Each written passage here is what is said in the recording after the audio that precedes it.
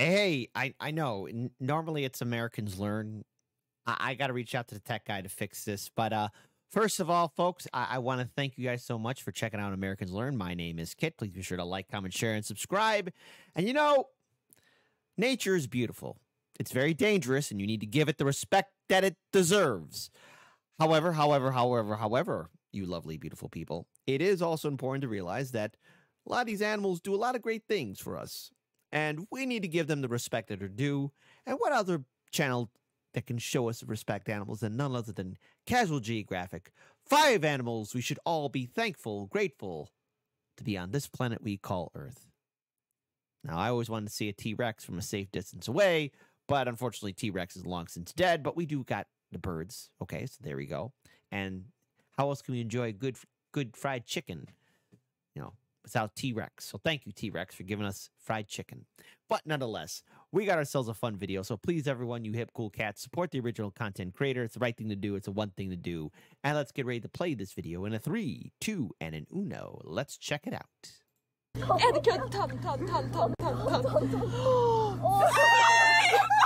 No, stay away. Don't. It'll drag you in. No. So you might don't pet the animal. Just, it gave you back your phone. And then F right on off. All right, leave it alone. Leave it alone, leave it alone. I'll drag you to the murky depths. I remember a video I made, the 10 most wholesome animals in nature. And even though I admitted literally in the title that it was biased, I missed one. And I have no other excuse than I just forgot. So we're all familiar with the oppression Oreo of the ocean. They need yes, killer whales.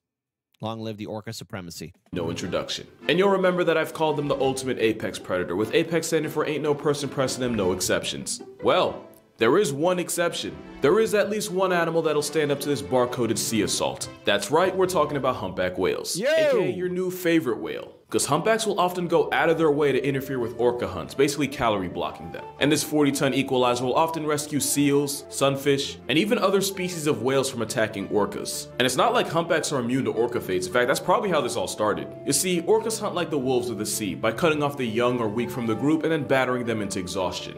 This strategy means this overgrown yin-yang guppy is directly responsible for taking humpback calves off the census. So humpbacks do this thing called mobbing, where they'll confront and square up with killer whales to defend their next generation. And it's to the point where humpbacks will hear the sound of an orca hunt and take it personally, which is pretty bold for an animal with no teeth. But they do have flippers that can grow to the length of a pickup truck, with barnacles growing on them, which basically gives them barnacle brass knuckles. They use that and their size to send killer whales packing to protect their young. Now, lots of animals be out here mobbing, and it's not exactly crazy to see an animal defending one of its own. Except, they don't just do this with their own. In 2009, a pair of humpback whales rescued a crab-eater seal from a pack of orcas that was about to make it into a memory, which they did by harassing the orcas until they eventually gave up. A week later, a humpback bailed out a Weddell seal by rolling onto its back and placing the seal on its belly after the ops of the ocean had knocked it into the water. And in 2012, a pair of humpback whales attempted to rescue a gray whale calf that had been separated from his mother by a pod of sea pandas. And even after the baby whale was reverse born, the two humpbacks proceeded to harass the orcas for the next 6 hours. Think about that. They could have been doing anything else with their time, and they actively chose to help out a different species. Now, and you know what? Those same humpback whales, those are the same humpback whales that saved us in Star Trek: The Journey Home. Star Trek 4: The Journey Home. It was a fun adventure. Come on. To quote Spock, they like you a lot, but they are not your whales. Or when they get Italian food. And Spock doesn't want to get Italian food. I don't want Italian. Yes, you like Italian. No, I don't. It's funny. It's funny. It's funny. Now you can argue it's instinctual. Adult humpbacks will often escort a mom and calf pair since they're the most vulnerable to orca attacks. And it's possible that whales naturally defend any calves being attacked by orcas. If there are no calves around, they just defend the next best thing, which I guess in some cases might be a seal. But that leaves one big question: why? Whales aren't exactly stupid. They know the difference between a seal and their own kind. So why go out of their way and actively put themselves in danger for something they're not even related to? Maybe they're just chill like that. And also, you don't have to be a seal to be temporarily adopted by a whale. Marine biologist Nan Hosser was terrified when a humpback spent 10 minutes pushing and nudging her. She was terrified until she noticed a 15-foot tiger shark looming on the other side of the whale. Yo. Cetaceans are arguably the smartest things on the planet without thumbs, so it's possible they're smart enough to have compassion. Or they could literally be the orca's biggest hater that refuses to let any sea pandas eat while they're around. Altruistic animal or generational hater, either way the entire ocean should be grateful for the gatekeepers of the sea. They're not the only whales here either, because if Thanos snapped beluga whales into oblivion, the world would be a much darker place. And I'm not just saying that because they're white. Everything about the beluga whale is free serotonin. These travel-sized whales are often called the canaries of the sea since they communicate with a series of high-pitched calls. And it sounds nothing like anything that should come from a whale.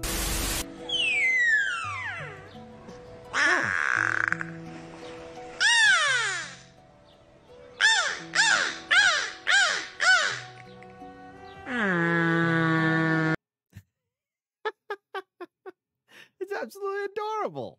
I love it. Now I know some person's gonna say I shouldn't call an animal cute because I'm assigning human traits to an animal. That, it's f***ing adorable. It's adorable. And so is the fact that belugas often imitate the sound of human voices. There was even a time where Navy divers were working underwater on a whale enclosure. The supervisor would communicate with the divers through an underwater device called a wet phone. Well, one of the divers climbed out and was confused because when he asked who told him to come up, everyone said they hadn't said anything to him. Well, turns out one of the beluga whales named Nosy did. When the supervisor wanted one of the divers to surface, he would just say out. Nosy heard this, memorized it, and mimicked it so well that the diver swore it came from a human until Nosy did it again. And he somehow managed to repeat it several octaves lower than what belugas usually use to communicate. Yeah, they're that smart. Parrots and ravens can be trained to mimic human speech, but Nosy did it spontaneously and just for the memes. And it's Out. Hey, what are you doing out? No, you told me to get out. No, I didn't. It was a whale just saying, ha, LOL, stupid human. It's not just a fluke. Beluga brains are twice the size of a human's with more folds in the area responsible for problem solving. It's how a beluga whale can be smart enough to play fetch with your phone. They're also natural extroverts that can travel in groups of 10s, 20s, and sometimes hundreds.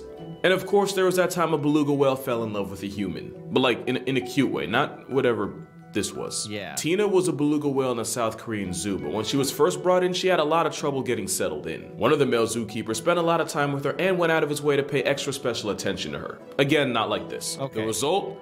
Tina caught feelings. She would only kiss him. She'd spit water at anyone that she thought got too close to him. And when other keepers tried to get the same love, she would reject them. So basically, Tina became a jealous, clingy girlfriend, and yet we're still talking about a whale here. Basically, who this guy thought he was, this guy actually is. But yeah, belugas are way smarter and way more wholesome than they get credit for, despite having one of the most demonic looking mugshots you'll ever see.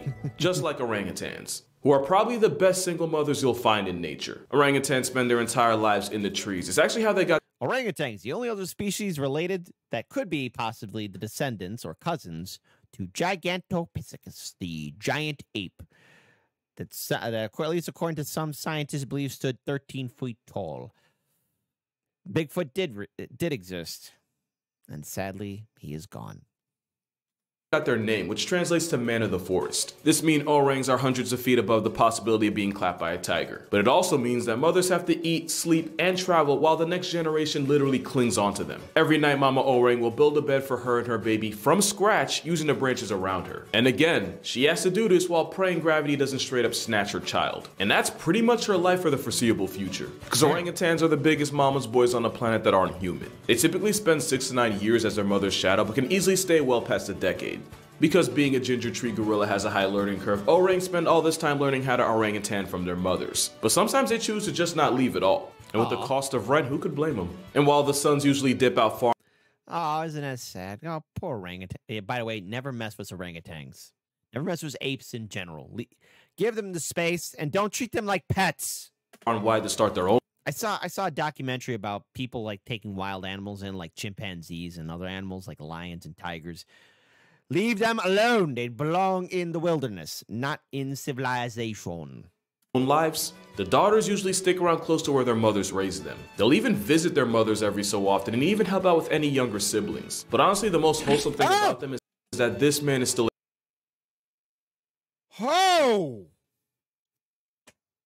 Man, hell no. able to walk. Cause if Diet Bigfoot would have folded him like a lawn chair, I don't think anyone would have blamed her. Honestly, with orangutans in general, if they really wanted to rock our world, they could probably do damage. Like, you remember the orangutan that figured out how to pick locks and escape his enclosure and use this knowledge to flex on his zookeepers? If Fu Manchu had a malicious bone in his body, he probably would have caught a body. So we should all be thankful that orangutans are like the underachieving genius of the great ape group. Cause if planet Hold on, wait. body. So we should all be thankful that orangutans are like the underachieving genius of the Imagine how bad this could have gone if he decided he wanted problems. Oh man, he's standing up like, you stupid humans. Get out of my way. I don't want nothing to do with you. He's like, I don't have time for this. I'm late for work. I didn't have my cup of coffee. The wife is nagging in my ear. I am not the person to mess with right now.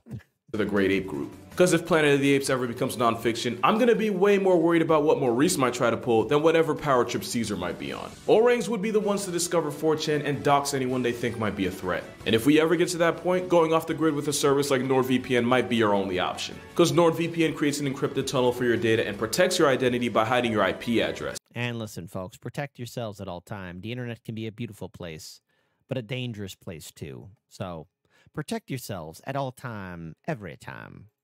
Meaning you can disappear to a place no tech-savvy simian can find you. Speaking of disappear, orangutans are endangered mostly due to habitat loss and poaching. But it's also possible that they've been using NordVPN to connect to one of thousands of different servers across countries all over the world, and that they've been hiding their location as they plot something. Because even though they're typically found in Borneo and Sumatra, with NordVPN, a server 3,000 miles from them would be only a click away. And I do mean click, because with Nord, you don't ever have to feel like you sold your speed for security. Additionally, with NordVPN's threat protection, you can enjoy the internet or plot the downfall of the human race without also having to worry about ads, trackers, and malware. So to get the most out of your streaming service, go to nordvpn.com/casualgeographic to cop a huge discount on a 2-year plan with an additional 4 months free. And with NordVPN's money-back guarantee, it's basically risk-free. Being around the next animal is also risk-free unless you happen to be allergic to happiness. Cause let me tell you, depression hears the Undertaker's theme when this ginger beef pulls up. Honestly, I didn't know a lot about Highland cows before this. They're here almost entirely because of their looks. They're the oldest registered breed of cattle in the world and they originated from Scotland. But with their ketchup smear Aye, Scotland. Your haircut, you probably already knew that. If you had the chance to change your fate, would ya? Looking in the face, cow. But let's talk about that hair. That shaggy fur coat means they can eat all the freezing weather the Scottish Highlands have to offer, especially rain and snow. And having buffalo bangs is believed to protect their eyes from pestering flies, while also making them look like the 5th Beatle. Even though I literally just said ginger, they come in a lot of flavors, including white, black, silver, red, dun, etc. But the real reason Oh man, they are beautiful. I love them. they're here, they're basically the capybara of cattle. And like the capybara, they have no business being this unproblematic. They used to have to deal with dangers like bears, wolves, coyotes, and even mountain lions. And you'd think that they'd use that generational trauma to justify road raging at anything with a pulse. But the most dangerous thing about them is that if you get their attention too quickly, they might just accidentally clothesline you. But even that's more on you than him. A clear-cut social hierarchy means Highlands rarely have to deal with fights within the group, meaning any violence they cause is strictly an accident. And since their insulating fur helps keep them warm, even in some of the most unforgiving weather, they don't have to compensate by packing extra fat, since that means they don't completely crush the plants under them, and since they're considered light grazers that only eat the tops of grass instead of cutting it all the way down, that means this cow manages to even be a friend to grass. Well, I already know that if I ever get reincarnated, I hope to be a Scotland farmer. It's pretty much a tank with golden retriever software running it, and we should be thankful for them just existing. This last animal is gonna sound random, but once Alright, well, I don't know why you put that in there, but I mean, on the one hand for last, and the other hand, I was trying to lick its own butt. Once I give you his full backstory, it'll make sense. So let's talk about Pale Male. Nah, not the guy from the movie High School Really Had No Business Showing. Pale Male was a red-tailed hawk that moved to New York City in the early 90s. At first he tried nesting in a tree, but then got evicted by a neighboring family of crows who I guess wasn't accepting of his kind. And I'm guessing one of their names was Jim. So he decided to settle on a building on 5th Avenue just across from I caught that, Jim Crow. Okay, ha ha ha. Central Park. And once he was all good and settled, he found a mate who people named First Love. They 100% jinxed her because she would become injured and was moved to a raptor rehab center in New Jersey, and evidently PM would rather start all over than move to New Jersey. I'm from New Jersey, I can make those jokes. But while she was gone, he found a new mate, this one a young female named Chocolate. You can just call that an entanglement. The first time parents struggled to bring up their kids, but eventually would successfully raise 3 chicks who would go on to live in a nearby park. And a little while after that, a car would turn Pale Mel into a widow after Chocolate collided with it on a New Jersey turnpike. But one could argue that was her fault for being in New Jersey in the first place. But just like Hey, Red Tail, you know, you lost first love. And then, of course, Chocolate in New Jersey. Whatever happened there? Whatever happened there? Whatever happened there? God rest her soul. If anybody knows that reference, I love you.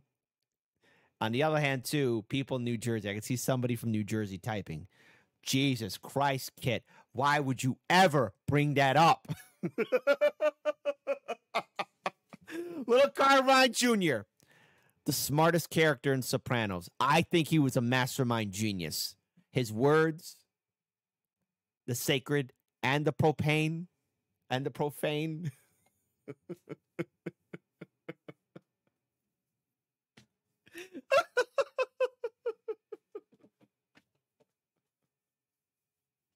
Your brother Billy, whatever happened there? Whatever happened there? Whatever happened there? Jesus Christ, Carmine, why would you ever bring that up? Like that, First Love returned fresh from rehab and lived up to her name after she and Pale Mel reunited. And together, First Love and Pale Mel raised multiple chicks. That is until First Love became initials on Pale Mel's Twitter bio after she ate a poisoned pigeon.